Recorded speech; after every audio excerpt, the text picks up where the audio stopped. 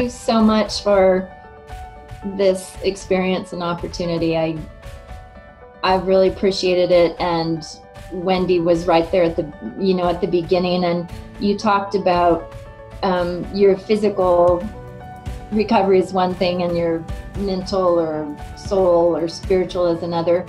And for me, and I wrote about this, the first time that I put on my gear, put on my Kan Teq and Kan Protector and swung a leg over, I could feel like the two broken pieces came closer together. And every time I would do something like that, I felt like they got closer and closer together, like I was being whole again. So I'll be forever grateful, thanks to her and the Kan Protector, that's what really started it for me, of feeling like I was putting the pieces of me back together.